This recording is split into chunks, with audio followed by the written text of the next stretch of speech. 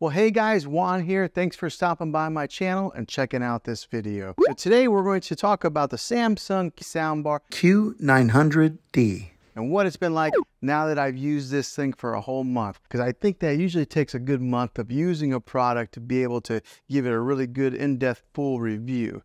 And so now that I have owned this thing for a month, I'm going to give you guys my thoughts on it. Now, the way I'm going to structure this video is I'm going to give you guys a full review, and then at the end, I will really give you my 1 month review thoughts on this.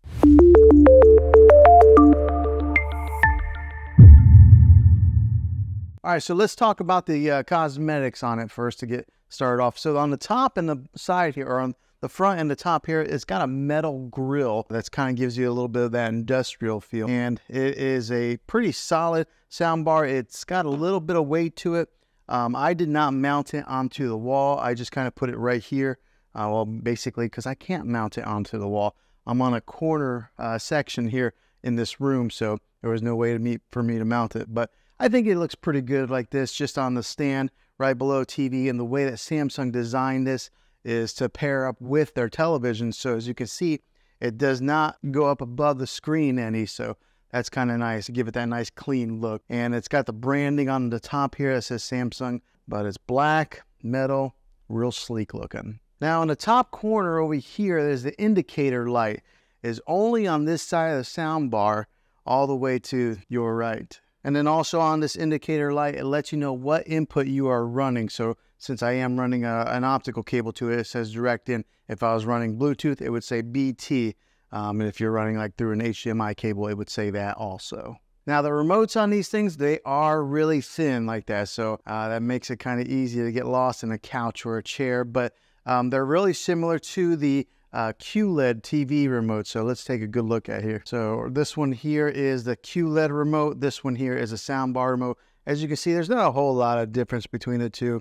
They're both real thin. They're angled like that. But whenever you do hook in this sound bar, and if you are hooking it into a Samsung TV, then you don't need the sound bar remote. You can control everything with the TV remote. Now on the remote control for the sound bar, you can turn up the subwoofer sound and the regular sound volume. So it does give you two different options on there. Now the different sound types that this thing has, the different sound modes are standard, surround, Game Pro, and adaptive. Now the differences with these models is that surround gives you that all-around widest sound stage, particularly in like a bigger section, so it gives you that nice all-around sound. The Game Pro knows when you are gaming and it will adjust accordingly. So like maybe if you're playing some Call of Duty or something like that and there's loud guns, it will adjust the volume on the gun levels. So it's got that smart technology built inside of it that automatically detects that. And then last is the adaptive, and that will adjust on the fly based on the content that you're watching. So for example, if you're watching something that's real heavy in dialogue, it will adjust the voice accordingly to the show or the movie that you're watching, or maybe like the explosions. So it has that adaptive capability in there to control those different sound levels. Really cool technology. Now on the side of the sound bar over here, on this side here, it does have a volume control button, a plus, a minus. It's got a button on there to push it for Bluetooth pairing. And what you would do with that when you push the Bluetooth pairing, you gotta push it, it'll come up there, Bluetooth. Then you gotta hold the Bluetooth button for about 5 seconds, and then that sets it into pairing mode to pair it with whatever device that you want to Bluetooth with it. So it is a little bit of a learning curve on that, and it's really clean with not having a whole lot of buttons on the side there. And then of course there's the power button on the side as well. But when it comes to the Bluetooth, you might have to have a little bit of patience. 5 seconds. Okay, so now let me give you a little bit of a sound test with this to show you guys what it sounds like, and then I'll dive into more of the specifics with it. In the center. And let's go ahead and play it. That's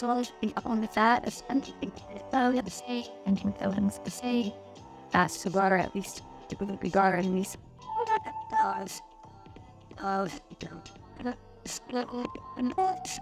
Now what I'll do is I'll take the microphone and I'll stand back as far as where I would be sitting for movie watching, and to kind of give you guys what that sound would be like if you were sitting in that type of a distance watching a movie. So let's do that test now.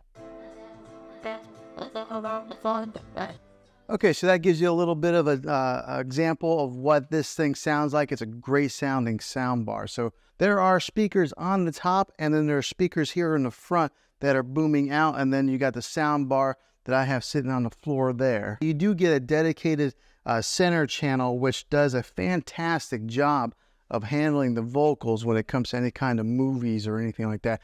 My wife and I were watching a television show the other day, and I was really surprised at how well it balanced the vocals with some of the like explosions or anything that were in the background. So that dedicated center channel does a fantastic job with that. Now with the rest of the speakers that go around the dedicated center channel, they do a fantastic job of filling in all those mids and giving you an example of what is all around there. So giving you that surround sound feel, making this sound bar sound bigger than what it really is. Gives you that crisp sound, that big bass booming sound, and then it fills the room in really nicely. Now on the top of this sound bar, along the top right here, it's got that acoustic beam technology. Now what that is say there's like for example, there's a car, you're watching Fast or Furious or something like that, and there's something on the screen that moves here and just kind of moves along with the screen.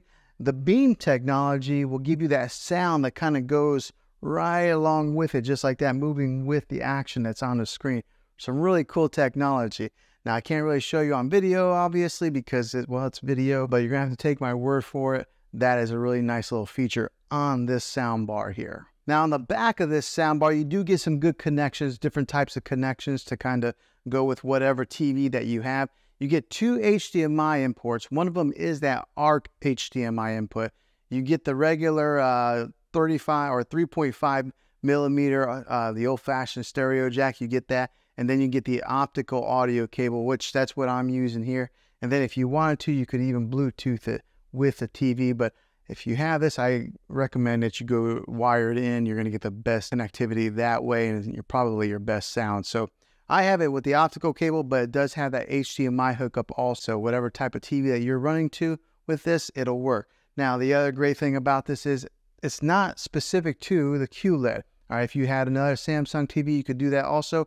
Or if you had another brand TV, Vizio, LG, or something like that, you could still use the soundbar with those models of televisions. But if you do purchase a QLED TV like I got here, I recommend that you complement it with one of these awesome sound bars. It just makes it a really cool movie experience, especially if you're spending that kind of money. Go ahead and just spend a few extra $100 and get this sound bar, and then you'll never have to go to the movie theater. You can just kind of stay home and watch your movies that way. But having those different hookups on the back of this thing make it very versatile to what you can hook this sound bar up. Okay, so now what's it been like owning this sound bar for one whole month? It has been a great soundbar. I can tell the big difference between using the TV sound and this sound here. Just the other day, we were watching a TV program, and one of the issues that I do have is that sometimes the soundbar will disconnect. Now, it's probably every 6-7 days it'll disconnect from the TV, but all you have to do to fix that, to reconnect them, is you go right over, you hit the power button on a soundbar, and it automatically detects that the soundbar is on, and then it connects back together. So that's about the only issue I really had with this soundbar. Other than that, it has been fantastic. It has worked fine, but I could tell a huge difference whenever I was listening for a few minutes on the TV, and then as soon as I turned on the soundbar, the voices that were coming out from the middle range here, you could hear the dialogue from the movie really clearly, compared to just listening to it from the TV. The sound, as far as the bass goes on this thing, it like almost rumbles the floor a little bit because the subwoofer is down here on the floor, and then there are some bass speakers built into this thing. And so whenever we are watching any of those action type of movies and there's explosions or guns going off, you really can feel it. So this has been a really good purchase for me. I know soundbars are usually a splurge. I mean, you can watch TV and get all the sound from the TV, but make your movie watching experience a little bit better. Buying one of these is worth the money. So after owning this thing a month, would I buy it again? Absolutely, I surely would, because it has done a very good job at making or enhancing our movie watching experience, our TV shows.